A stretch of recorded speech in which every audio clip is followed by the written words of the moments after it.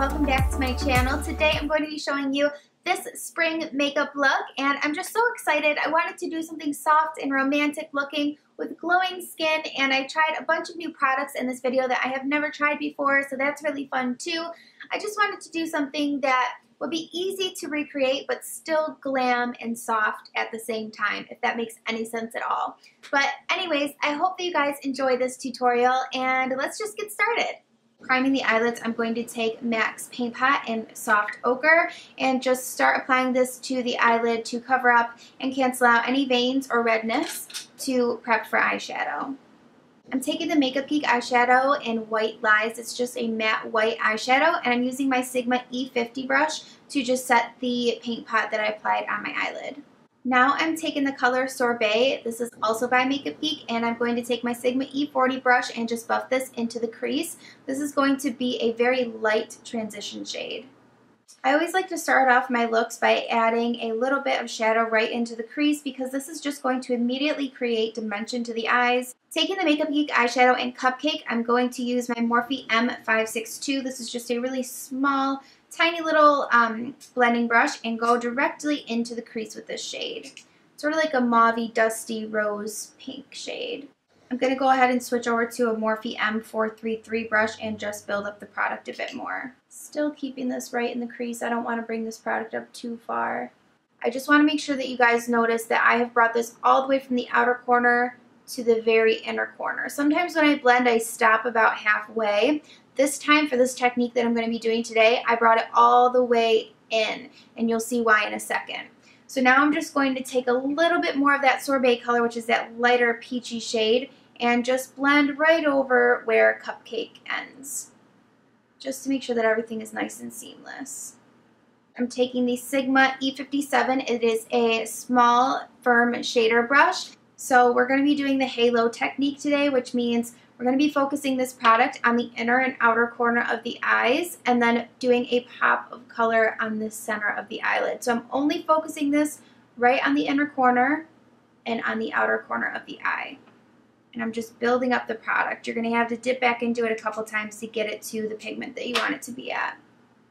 This is why it was important to take that crease color all the way from the inner to the outer crease, because you want to make sure that when you add these colors on the lid that everything blends nice and seamlessly. You definitely want to try and leave a space open on the center of the lid. That way when you go in with the center color, it really pops.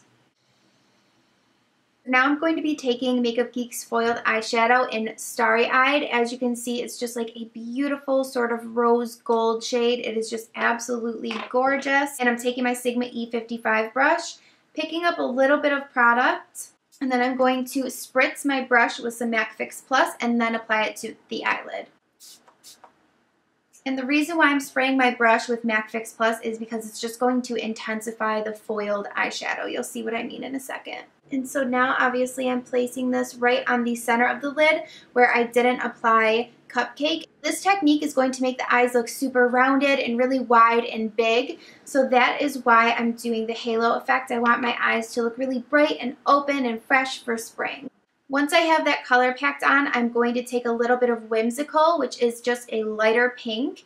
As you can see, it's a super pale frosty pink, and I'm just going to lightly add this to the top of it just for an extra pop. You can see the two shades here next to each other. Starry Eyed is in the front, and then in the back is Whimsical, so I just want to add a little bit more of a pink. And I'm just going to go back one more time through the crease and make sure that everything is nice and blended. Moving on to eyelashes, I'm going to be trying out these Misha lashes from the Koko line. Okay, so lashes are on, and I actually am really liking these. They're a lot more soft and natural looking than I thought they would be. They're just very long. But I didn't plan on doing any liner, but I think I'm going to have to because the lash glue that I'm using dries down to a black color. And I got some on the eyelid, so I'm just going to try and do the tiniest line that I can possibly do using the NYX Black Liquid Liner. So even though I wasn't planning on applying eyeliner, I actually really love how this turned out. I just made sure not to do a wing, and I wanted to keep the thickness towards the middle of the eye because that's what's really going to give you that bright, doll-eyed, big round eyes effect. So that's what I did. Now I'm just going to quickly curl my lashes and apply a few coats of mascara. The mascara that I'm using is the Too Faced Better Than Sex. Usually I would go in with a nude eyeliner for the waterline, but I just got a ton of these beautiful Colourpop eyeliners, and I have a ton of pretty colors, so I want to try this mint one with the look. I feel like mint and pink always go together, so I'm taking the color Zulu. I'll just swatch it on my hand for you so you guys can see how pretty it is. Such a pretty mint green shade. I'm going to apply this in the waterline. And I'm actually really surprised with this color because it is so creamy, and I feel like a lot of times when things are super pigmented and they're colorful, they're dry, but this one is not. This is beautiful. Okay, so right now that is it for the eyes. I'm so excited to move on to the face because I'm trying out a ton of new products for the first time in this tutorial, so I can't wait to see how I'm liking them. And I'm going to start off by taking the Makeup Forever Smoothing Primer. This is not a new product to me. I've had this for a while, but I'm just going to prime my skin. Now that my skin is primed and my pores are filled in, I'm going to try using this new Becca Shimmering Skin Perfector. This is the liquid version of Opal. And I'm just going to dot this to the high points of my face. So right to the tops of my cheekbones and nose. I'm going for a really glowy look to the skin today. So I'm going to try doing this extra step. I'm just going to use my beauty blender to blend this out. I'm so excited to be trying out the Giorgio Armani Luminous Silk Foundation. I purchased this for the Sephora VIB sale and I haven't used it yet, so I'm really excited to try this. I've been dying to get my hands on this and I finally have it, so I can't wait to use it. I hope this shade works for me too. Oh my gosh, it looks like literally the perfect color for my fake tan. I got the shade 5.75. Just going to dot this onto my face.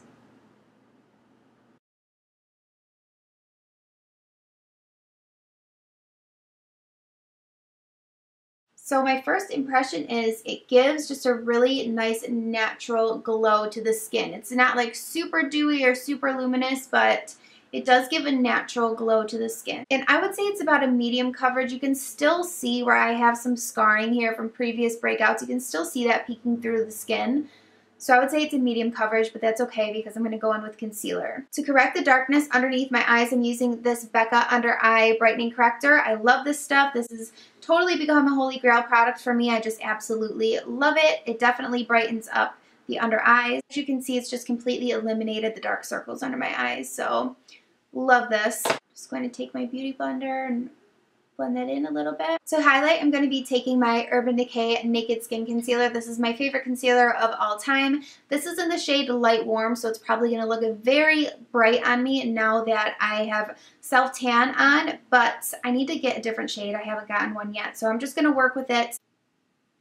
And I'm just going to apply this how I normally do, right underneath the eyes to highlight, onto the chin, down the center of the nose, and of course up onto the forehead.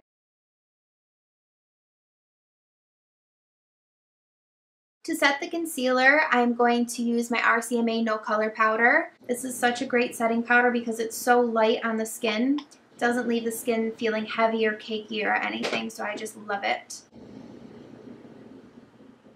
To set the rest of my foundation, I'm going to try another new product. This is the Laura Geller Balanced and Brightened Foundation. And it looks like this. I picked up mine in the shade medium for when I have a self-tan on. Ooh, kind of smells good too. I heard Wayne Goss talking about this in a video, and this is why I bought it, because he said it makes your skin have like a luminous finish, so it's not a matte powder. For bronzer, I'm taking one of the new Makeup Geek bronzers. This is in the shade Bad Habit.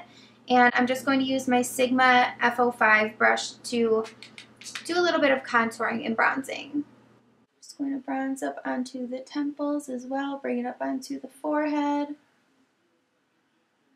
This is a beautiful bronzing shade. I feel like it just looks very natural in a way.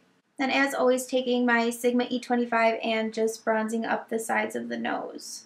And when you apply too much, just take whatever brush you use to set your concealer and just sort of blend over that and diffuse the color. I'm taking a baked blush by Milani. This is in the shade number 1 Dolce Pink, or Dolce Pink, however you want to say it. It's a really pretty color. And I'm going to take my Morphe E4 brush to apply this to the face. I have tried so many times to skip blush, but I feel like it just completes a look. I just can never skip it. For my highlight today, I'm going to be taking my Maryloumanizer by the Balm. And this is what it looks like, just a really pretty champagne-y sort of looking highlight. And you guys know what to do. Right on the high points of the face, I'm going to be applying this. So to the tops of the cheekbones, nose. You can do a little bit down the bridge of the nose as well. Even going to highlight the chin as well because I want to look super glowy. Going back to the eyes, I'm taking just some more of the shade Cupcake by Makeup Geek and applying this to the lower lash line. The mascara that I'm going to use for my lower lashes is the Rimmel Lash Accelerator. For some extra shine, I'm just going to take a little bit more of MAC Fix Plus and just spray it all over my face. For lipsticks, I'm so excited because I finally purchased my first ever YSL lipsticks. So I think I'm going to use one of these today. They're both sort of pinky shades. Let's see. This is the number 7. It is like a super pink. So that is number 7. Beautiful. Or we have number 1. Ooh, I think I'm going to go with this one here. I'm going to go with this color right here. Let's try it.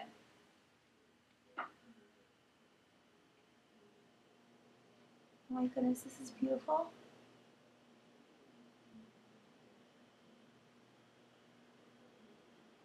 So creamy. So I ended up just mixing the lip colors, and this is the result that I got, and I ended up loving it. I really love how this look turned out. I hope that you guys enjoyed this tutorial. I'm so excited to be filming more makeup looks. I purchased a ton of new makeup over the past couple of weeks that I've just been dying to use here on my channel, and I wanted to use so many more new products in this video, but there was just no way that I could include them because I would literally have piles of makeup on my face if I were to try and use everything. So definitely be looking forward to a ton of new makeup tutorials. But yeah, that is it. Thank you guys so much for watching. I really hope that you enjoyed this. If you did enjoy this tutorial, please don't forget to give it a thumbs up and subscribe for more videos in the future. And yeah, thanks again, and I look forward to seeing you soon. Bye!